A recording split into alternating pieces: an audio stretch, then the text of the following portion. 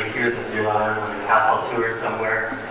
I spent the last few days prior, and all with family, I'll be spending the next few days after visiting some of the castles. And one of the castles I just visited before coming here was the Doom Castle, where Monty Python filmed The Holy Grail.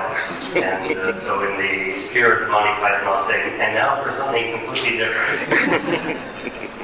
So in the introduction, I was introduced as originally being a neuroscientist, and then I worked in the pharmaceutical industry, and then St. Jude Children's Research Hospital brought me down to the United States from Canada, originally Canadian,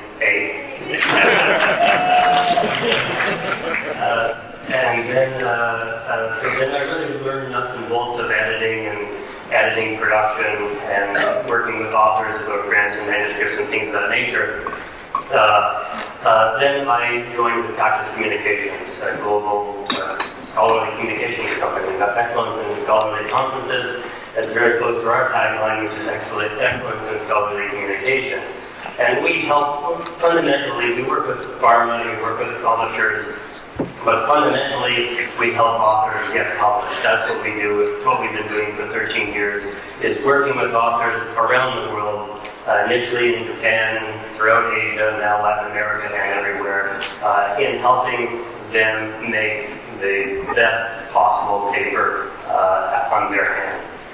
And so, what I wanted to talk about today, and when Gordon invited me to come and speak today, it was all about cultural sensitivity. And so I labeled my talk East versus West, why there's a crisis in your inbox.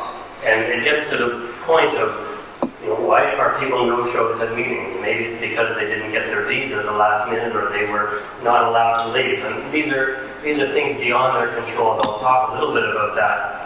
But I'll also talk about things that are within their control, and fundamentally, by being an English second language author, what are the challenges that they face in submitting a document for publication, and being in the East, and in some cases specifically China, behind an internet firewall, what that means for their knowledge of Western guidelines and learnings, and so these are the types of things that I'm going to talk about.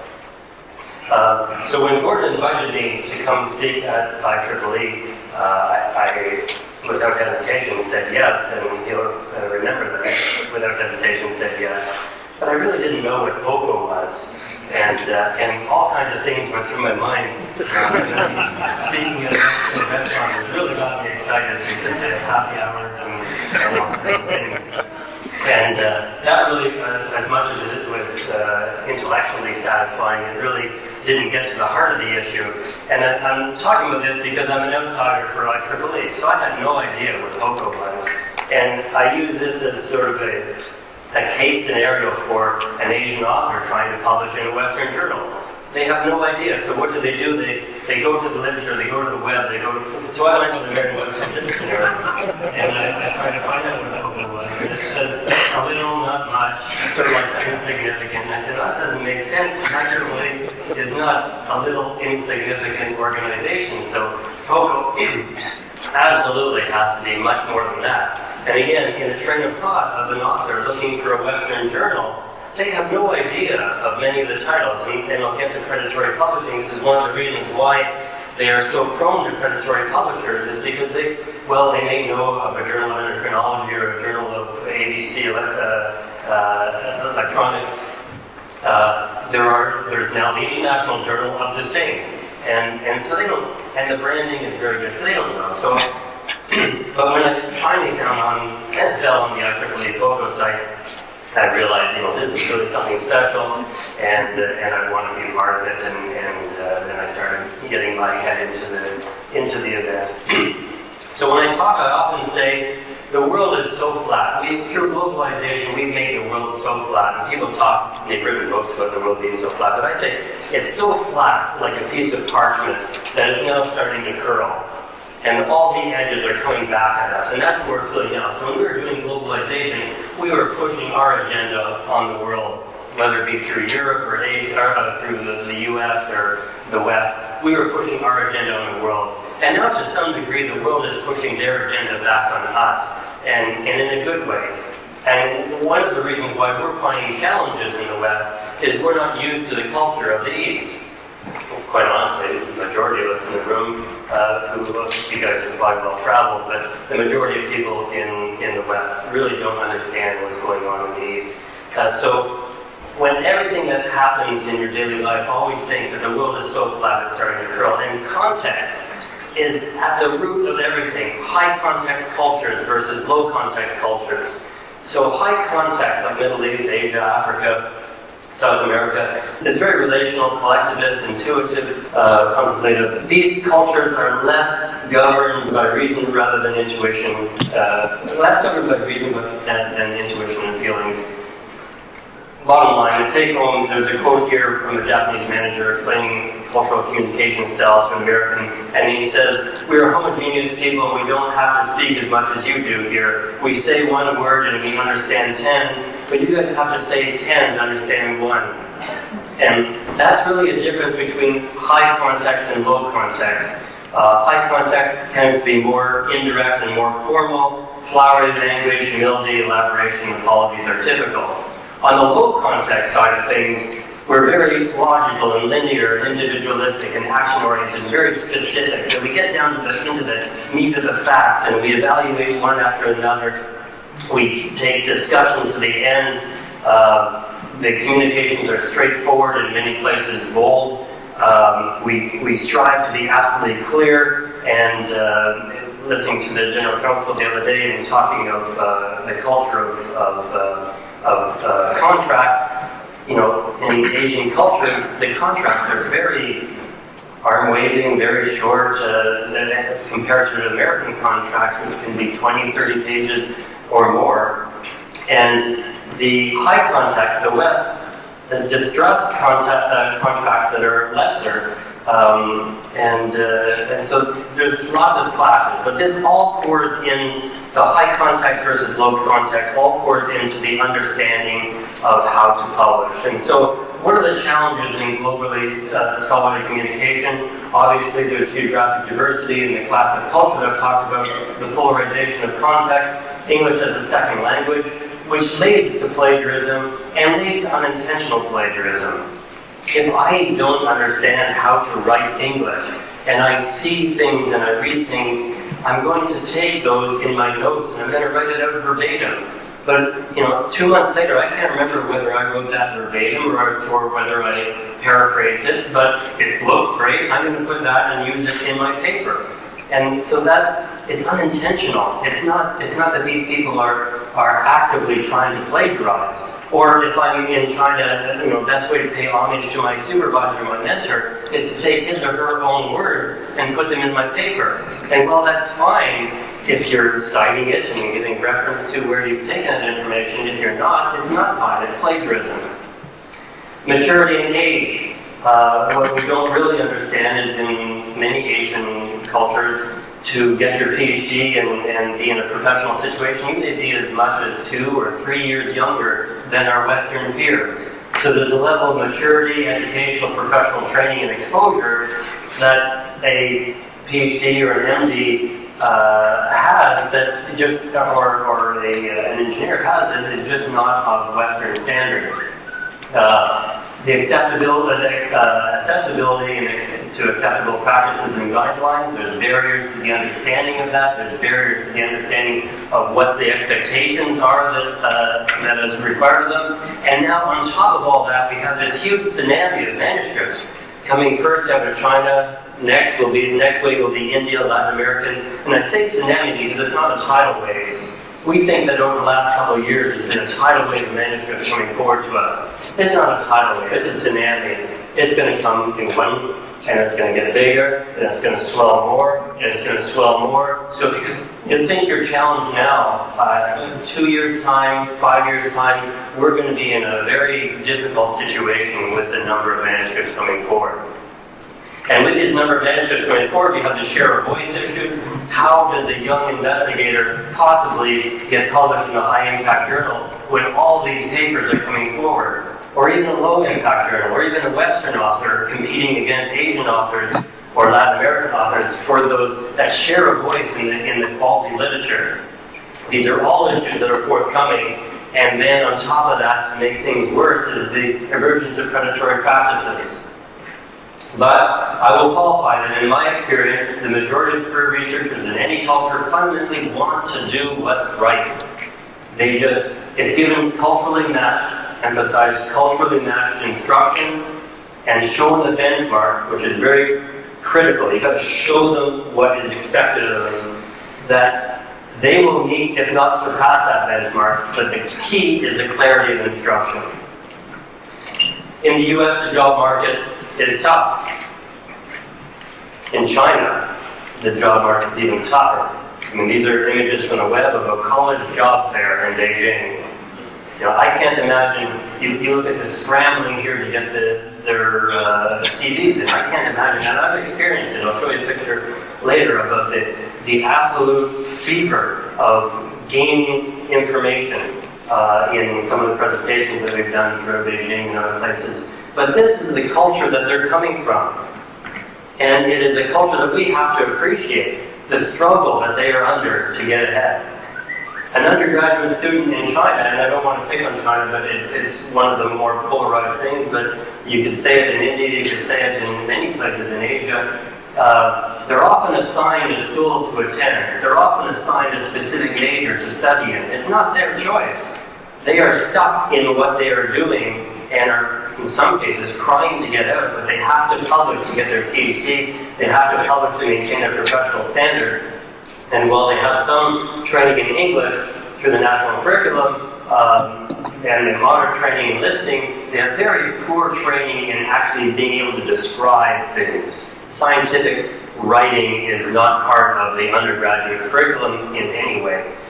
They have almost no training in scientific writing, and everything is usually taught by non-native English speakers. So it is a challenge on top of a challenge on top of a challenge, and their English second language challenge. As they get into graduate school, it's more or less the same thing, and although you may expect that the mentorship would pour in, there's rarely any mentorship, true mentorship. You have your position as a patriarchal society. You are required to do what you do, even though you may not. It's not your passion, but you report to your mentor, and everything you do, you have to save face in front of that mentor. You have to save face in front of your peers, and so you get a rejection letter from a journal. You're never going to show that rejection letter to anybody. And the journal says, well, we sent this rejection letter, but it wasn't really a rejection letter. We wanted them to resubmit, but we lost them. They never replied. They never got back to us. Well, I could say that it's possibly faced. They first of all, English second language, they may not have understood the subtleties of the rejection letter that they could have resubmitted, but that's crushing to them, crushing to their career. They buried that letter. You will never hear from them again. And that happens time and time again. It's something for us to be very sensitive about in how we write those rejection letters. Clear, concise English with a lot of flowery language of, please, we would be very interested if you were to resubmit, so that they can catch that paragraph in the rejection letter and realize that this is not just rejection. There's rarely any training in publication standards and practices, which is a huge issue. So when you add it all up, English or perish is top of the list. It just is. Fundamental challenges in English language expression because of training, difficulty in note-taking, quoting, paraphrasing, summarizing. They're usually younger than in the West. They lack the mentorship presence. Their understanding of research ethics and good publication practices are less than what we are exposed to in the West. But I assure you, I've talked to many postdocs and graduate students in the West, and they have next to zero understanding as well. So it's not just an Asian thing, it's just, quite honestly, it's an educational issue that we just haven't got by. But clearly the byline bias, if you have Dr. Chin and Dr. Wang and Dr. Wong on the byline of the paper, there is a byline bias in the publishing industry. Oh no, I'm not a paper from China or from Malaysia or from wherever, because of that we, in many cases, have been burdened by poor language in the past or fraud or other things, and we project this onto the paper, and that's wrong. We should not be projecting any byline bias into the paper. The share of voice in literature I talked about, and avoiding the pitfalls of predatory publishing. So one of the quirks of English language is you don't have to be really smart to read this. In English language, it doesn't matter in what order the letters are in the word. The only important thing is the first and last letters are positioned in the right place. The rest of the letters can be jumbled, and you can still read this without a problem. This is because the human brain does not read every letter by itself, but looks for sentence and language patterns. Okay? And we think Asians have an English language challenge. The English language structure is not exact. So the ability to put together, and in case you couldn't read that, the English language structure is wrought with patterning issues that beyond English language challenges, there are pure mistake challenges. So it is, an honest mistake to make a spelling mistake, to be able not to craft a sentence properly. The publication tsunami. So this is one study. Other studies show that the crossover between the share of voice in the literature, the number of, percentage being 100%. The Chinese papers versus the US papers. There's more papers coming out of China than the US. Some said it happened in 2013. The recent SDN study says it's happening in 2015. So right now, rest assured, there's more papers coming out of China than there is coming out of the US. They're not great papers, all of them, but there's definitely science papers, nature papers. There's a lot of great papers coming out of Asia, not to be ignored. This only goes to 2011, but you can see the astronomical increase in papers coming out of China. The Chinese government, going back into the 90s, just cranked up the pressure, and the volume of research coming out of China is astronomical. But behind that is India, South Korea, and Brazil.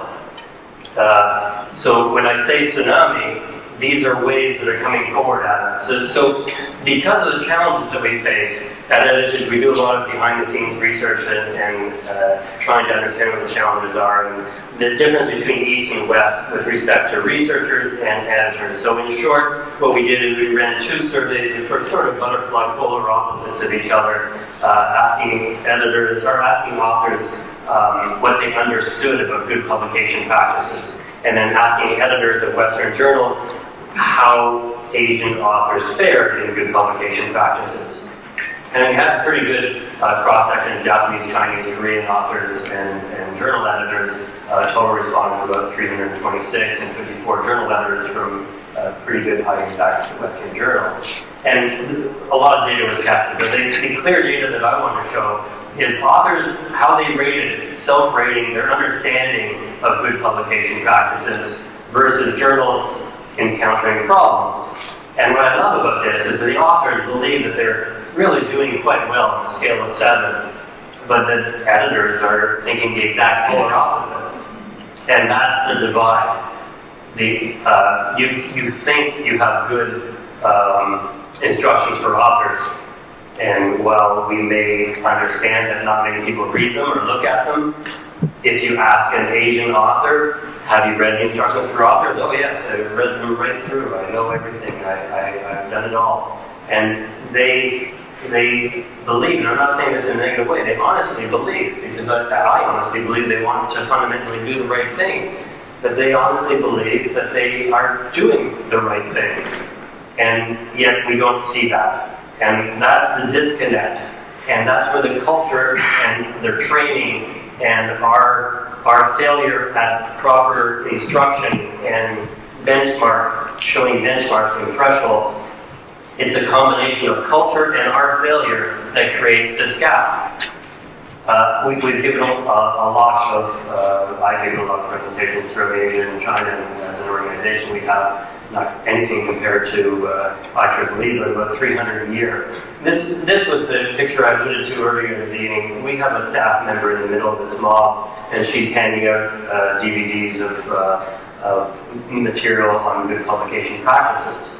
And she, for about 15 minutes, was absolutely mobbed to get these people wanting to get this information. So there's a thirst, there's a hunger, there's a quest to do what is right, there's a quest to gain that Western understanding. It's up to us to create that Western understanding and make it easy for them to access it. But you have to choose the right training approach, and one size definitely doesn't fit all. If you're a young researcher, you like the 1-day, 2-day hands-on workshops, but if you're a senior researcher, in some cases because of FACE, you want to have very short periods of time where your knowledge or lack of knowledge is exposed to your people around you. If you're you're giving a workshop in Japan, nobody in the room will speak until the most senior person voices his or her opinion. And you're asking, why is nobody asking any questions? Well, you haven't facilitated it for the most senior person in the room to open up. And you have to plan your room in many regards to make sure that you have some senior people there willing to open up.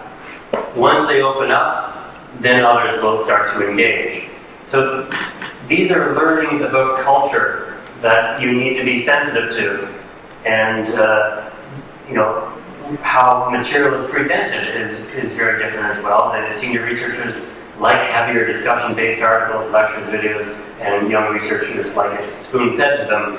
Very much like the West. It's not significantly different, but the dynamics in the room are definitely different, and you need to be sensitive to that. Icebreaker introductions in Japan. Get that discussion flowing even before the session starts. You will often see forced interaction. Turn to the person next to you, give them your business card, and instruction to break the ice, to force that change to happen in the room. Change slides slowly, talk slowly. The relevant material will be handed out at the beginning of the session in Japan. In other cultures, you don't want to do that because it breaks down the room. Everybody, after having flipped through all the material, don't listen. They figure, okay, we'll have all the material. But in Japan, they wish to orient themselves to the material very early in it. Japan and China, people are very punctual. In South Korea, they arrive late. And so if there's anything important in your discussion, you have to present that later in the presentation. Again, cultural differences that we need to be aware of. I talked about author seniority, or researcher seniority in the room, and that will dictate the participation. If you ask, in the case of writing workshops or things of this nature, send your writing to us in advance of the workshop so we can actually go through it during the workshop. In Japan, this does not work at all. In other cultures, China and Korea, it works quite well. But the reason why it doesn't work in Japan, in my opinion, is again because of FACE. The last thing they want to do is to have their paper talked about openly, and all the mistakes, even those anonymized, all their mistakes talked about openly in the room. So, things that keep me awake at night. Like almost everything in Asia, you take one step back and the real story is very different. This is, I literally only took 10 steps back, and you can see the difference between a hospital scenario and all the commerce that is around a hospital, primarily the sale of food. But that is often the way it is in Asia. Nothing is necessarily what it appears to be on face value. And you have to always be thinking of what are the layers and the layers and the layers and the layers beneath what you're seeing. And that comes into manuscript submissions and conference participation, and even concepts of guanxi, where you stroke someone's back and they stroke your back many times. If you invite a Chinese author to a specific event, you may wish to give them, in a social setting, 5 minutes to just have a mic and talk about anything they want to talk about. Sometimes they'll talk about family, sometimes they'll talk about their professional existence. But just the fact that you've given them that opportunity to do a public address in a social setting or professional setting, when you go back to China, doors will be open for you anytime. It's a concept called guanxi.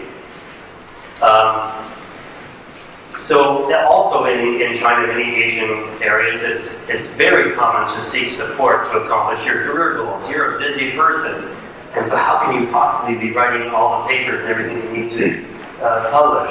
And So the idea of plagiarism and predatory publishing and authorship for sale and all bunch of other things in a society that's very service-oriented, it doesn't even resonate with them that it's wrong. And things are absolutely changing. I don't want to give the opinion that it's the way, but it doesn't occur to them that it's wrong to have somebody else doing the research or to buy a paper or to do other things. It is just part of the culture. And hence predatory practices absolutely flourish in China and other Asian countries. This is serious because it is going to erode the integrity of our literature over the next 2 to 5 years, and we cannot educate fast enough. At Editage, we've been trying to do education in any number of ways, but we are literally just scratching the surface. And the unfortunate thing is that, I'll jump to this side first, the predatory axis, every aspect of publishing has a predatory element to it, whether it be an editorial board's solicitation, peer reviewer solicitation, manuscript solicitation, peer review practices, if they exist, and now predatory author services, authorship for sale, plagiarism, writing fraud, data fraud, everything that comes into manufactured papers. In 2 years' time, the sophistication of these websites, and they're already looking very sophisticated, the sophistication of these websites is going to be so good that in 2 years' time, the average Asian author will not be able to identify what is an ethical author service, what is an ethical publishing venue, versus what is predatory. And that is serious for the integrity of the literature.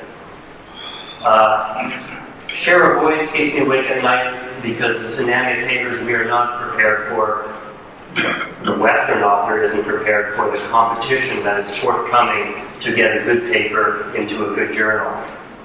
They are not seeing this swell of good material that is eventually and is starting to come out of Asia. That swell of very good research material is, quite honestly, going to shadow the Western literature, because all of a sudden, if there's more papers coming out of China than the US, or out of Asia than US and Europe alone, then you only have a half of share of voice has a chance to get into a good publication.